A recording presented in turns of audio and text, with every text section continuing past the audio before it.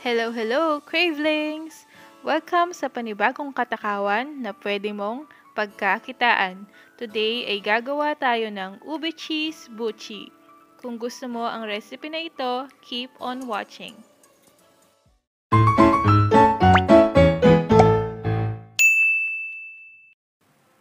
Para sa ating filling, gagamit ako ng cheese at ikakat ko lang sila into cubes. Kahit anong brand pwede mong gamitin. And then, kailangan natin ng mainit na tubig.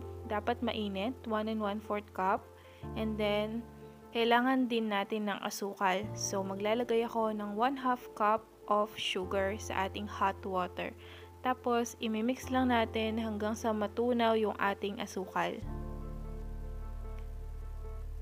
Pag natunaw na yung asukal natin, pwede na tayong mag-add ng ube flavor. Pwede rin kayong mag-add ng ube powder, pero dahil wala ako noon, ube flavor na lang at saka konting food color.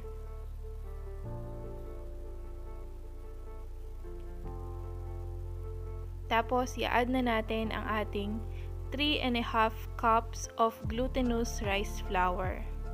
So, ang pag-add dapat 1 cup at a time lang. 1 cup, tapos halo, tapos another 1 cup, tapos halo ulit. Hanggang sa ma-mix natin siya ng mabuti. Tapos kung para sa inyo ay sobrang lambot pa nung inyong dough, magdagdag lang kayo ng pakonti-konting flour, glutinous rice flour, para ma-reach nyo yung consistency na dough. Katulad nito. Imamasa natin for 2 minutes, tapos i-rest natin for 15 minutes.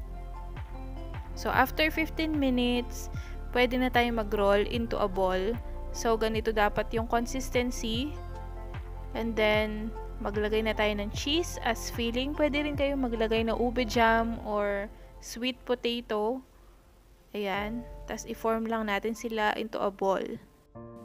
Bago tayo mag-coat ng sesame seeds, pwede nyo siyang i-grease with water or i-dip nyo na lang sa tubig para mas kumapit yung inyong sesame seeds. Dapat konti lang, yung saktong mababasa lang yung inyong balls. And then, i-coat na natin sila with sesame seeds. At para hindi sila matanggal, kailangan i-roll nyo ulit para makapit sila. Ayan. Para hindi matanggal pag ipiprito nyo na yung inyong buchi. Sa recipe nating ito ay nakagawa ako ng 32 pieces na tig 1 tablespoon of ube cheese buchi.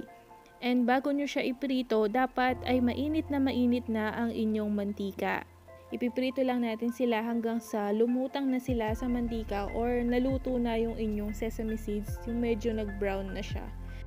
Kung gusto nyo na mas brown yung inyong sesame seeds, okay lang din na lutuin nyo pa sila ng 2 or 3 minutes more. Pero para sa akin, ito yung perfect na kulay nila. So, ayan na nga ang ating ube cheese buchi. Para sa mga gustong inegosyo ang ating recipe na ito, ilalagay ko po sa description box ang ating full recipe at ang kanyang estimated costing. Maraming salamat sa panonood at sana ay nagustuhan nyo ang ating panibagong recipe. At kung nagustuhan mo nga ang video na ito, please like, share, and comment sa video at mag-subscribe ka na rin for more videos. Maraming salamat! Bye-bye!